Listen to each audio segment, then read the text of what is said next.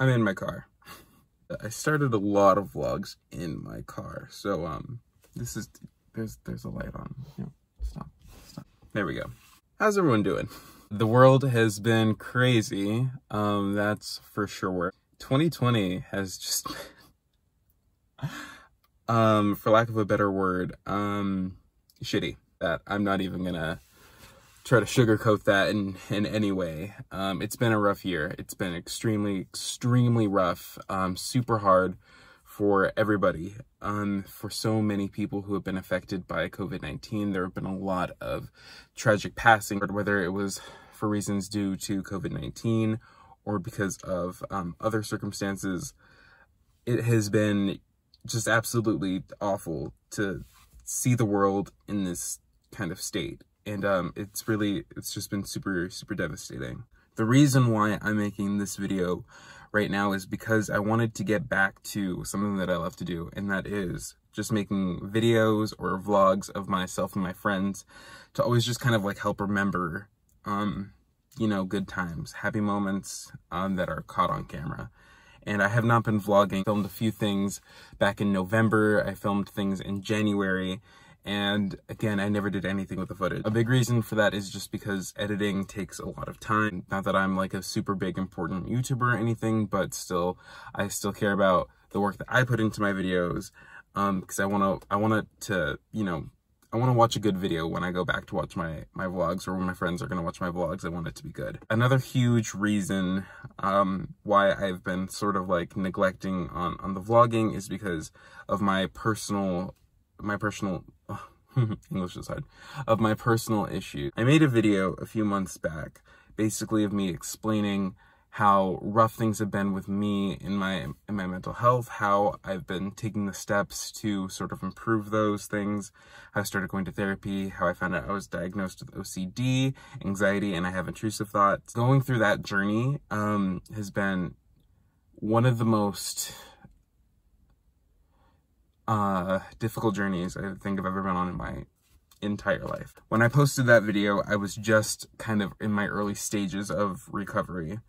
So even then, I would say it was a lot better than where I was before. But now, where I am right now, I feel like I'm even better than from when I posted that video. But there are still times and there are still days where it's just so hard, and my OCD and my anxiety just seem like this thing that is going to bring me down and just really ruin my life. And it sucks. It sucks. It's not fun. It's one of the worst things in the entire world. And if you don't go through stuff like this, people can't quite understand, but it literally feels like you can't escape your own mind. And it feels like any chance you have, you know, to be happy or to be in the moment, it just feels like you're constantly stuck thinking about what if scenarios, or thinking about how you felt previously and how it ruined your day in like just like a second. It's so frustrating, especially when you are on like such a good track. You know, you're having like a great couple of weeks and you're doing so good, and then all of a sudden like it just comes out from nowhere. It sucks, and it feels like you're doing all this work and it's for nothing. Some people might be like, what's so hard about that? Like that's like, it's nothing.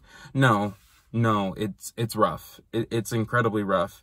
And to anyone who has OCD, who suffers through anxiety, intrusive thoughts, you know, all of these things, like, I completely understand the pain and the shame, the guilt, the sadness, the constant feeling of, you know, you're always having to be moving, or just you don't want to move at all. I completely understand and I sympathize with you, because that is exactly what I go through. And it's scary and it's truly frightening. And I would say the things that really get me through those hard times are when I stop to think about the people that I have in my life and how much that they love me and how much I love them. And without their love and support, I don't know where I'd be. That's super important, you know, to find the people that you can trust, that you can go to, who you know you can talk to about these things and not feel worried or judged. It's hard. It's really hard. Still have days where it just feels like it's impossible. And not only that, I've been struggling with, you know, other things. Been also super insecure about my looks and my body weight, especially in the last few years when I look back at old pictures and I thought how I thought I was just really, really big and just really unfit. I was not happy with who I was a few years ago, but now that I'm seeing the pictures, I'm just seeing that I really have not been taking care of myself, been taking care of my body the last few years. And it's not like I'm saying that, you know, it's wrong to be fat. Like, I'm not saying that at all. Everybody is beautiful. Everyone is beautiful. However, when I look at myself in the mirror, I know that I'm not doing all that I can to be the healthiest person. And I want to be more in shape. And I don't think there's anything wrong with that, to want to feel better in your own skin. So starting out on that journey, I've started a new diet. I've been doing kind of like a dirty keto diet. I've been doing more exercising. I've been doing a lot of walking, because to me that is what worked. I'm not a big fan of going to the gym, and we can't really do that right now anyway because of the pandemic. And doing like a Zumba like workout, because that is, you know, it's fun. It's like a dancing kind of thing. It's more of my element. So finding things that I'm comfortable with and making it work means a lot to me. There were so many things this year that were supposed to happen and that I wanted to capture for vlogs, and after the pandemic hit and things were canceled, postponed, my heart was not in it. I was sad. It is disappointing. You know, my family's first Hawaii vacation. I mean, come on, like, that's something exciting and worthwhile looking forward to. You know, it doesn't matter how old you are or what's going on. It's still devastating to know that, you know, you've been looking forward to something for almost 2 years, and then for it to be postponed.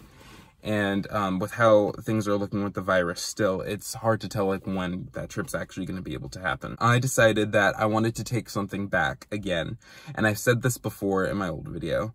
And the truth is, I just had so much fear going into it, and I don't want that feeling anymore. I'm tired of it. I'm tired of feeling like I need to bow down to my anxieties and to my fears of things that haven't even happened. You know, I'm tired of it. I want to be able to make and pursue, you know, whatever I want. And it may be different now, but making YouTube videos and vlogging has been one of my favorite things in the entire world. Even though I'm not a famous YouTuber or anything, it's just so much fun. And when I look back at my journey that I started way back in my summer of my junior year of high school, how far I've come from then, and you know, like how different my life is now. I want to continue documenting that. You know, this was my last year of college. I have one more semester left to go, and it's rough, but I want to be able to remember the best parts of it. Just because things are hard doesn't mean that there aren't good things in there. And there have been so many good things, even if we can't quite see them. I will say that I have grown really close with a lot of friends in new ways that I never thought was possible. I still talk to my friends all the time. Whenever it's safe, we can get together. That's what matters right now. You know, tomorrow is not promised. So it's very important to live the life that you want to live and be present. I decided that I want to make new vlogs. And before I can do that though, I want to get some of my old vlogs uploaded and posted, because they truly were some great memories. Some of my last great memories of the year before the pandemic and the shutdown and the quarantines really began. So I wanted to get those edited and posted. I'm going to start by posting my San Francisco trip that I took back in January with Sheridan and Madison. It was such a fun trip. We went to go see Harry Potter and the Cursed Child, and I don't like that I kind of like was ignoring, you know, those memories. I want to be able to put them out there. So, it's going to be part of like on my channel, not that a lot of people are going to care, but my, Before the World Changed series.